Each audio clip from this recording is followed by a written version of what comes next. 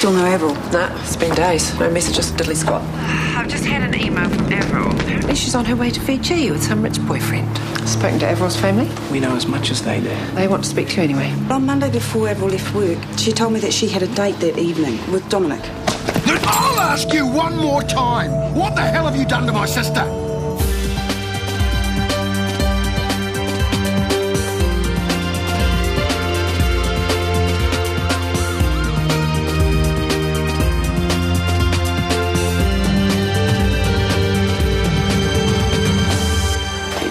One very fancy cake. Planning a pig out? Oh, it's not all for me. Yeah, that's what they all say. What's the occasion?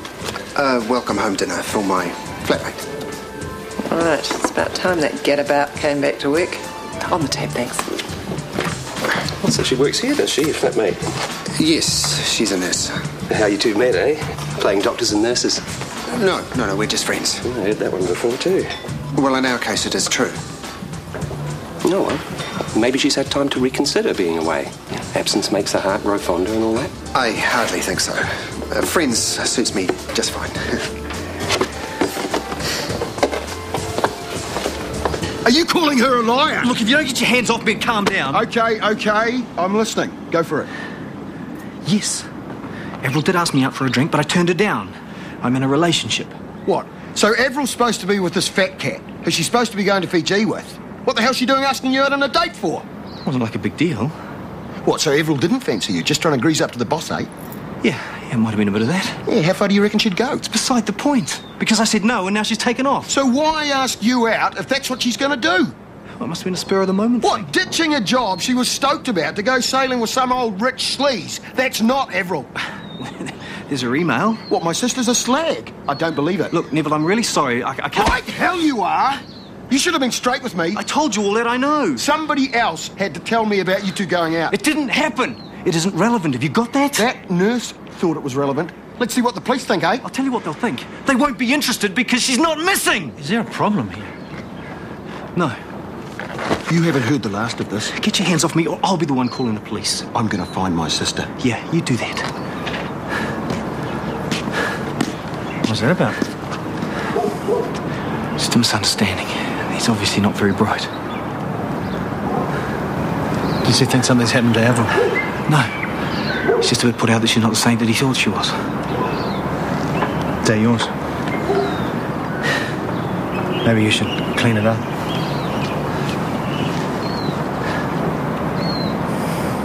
Well, it doesn't stack up with me. Avril's a talker.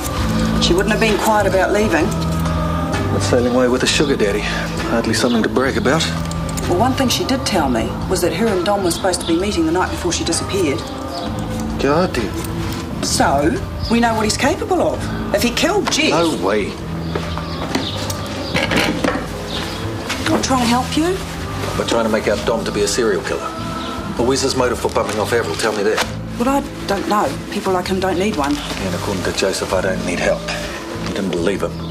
Of course. They're bound to throw Rex's evidence out and then you'll be in the clear. Hey, Dom. There's something about Dom that I just... Hannah.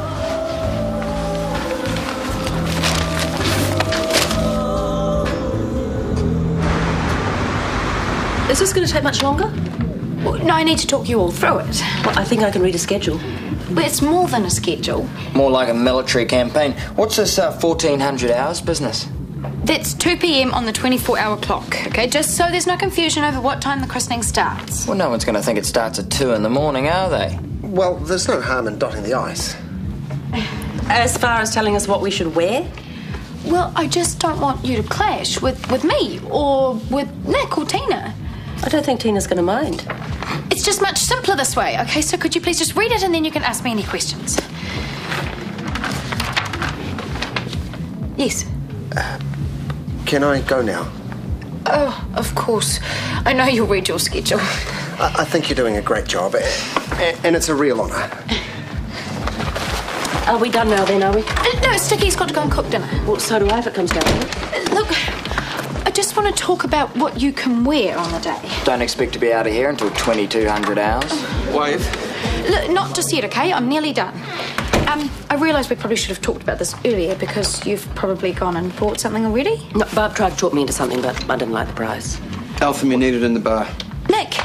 You're the one that forced me to give him a job, and then you go and drag him up here. For a very important meeting.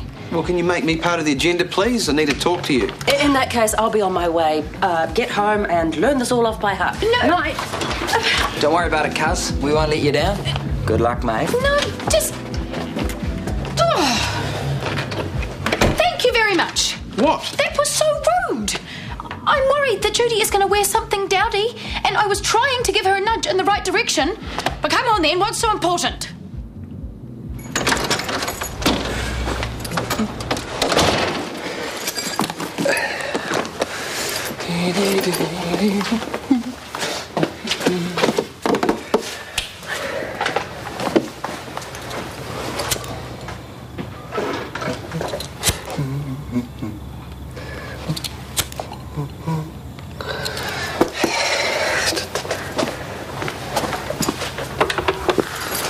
Hi, it's me.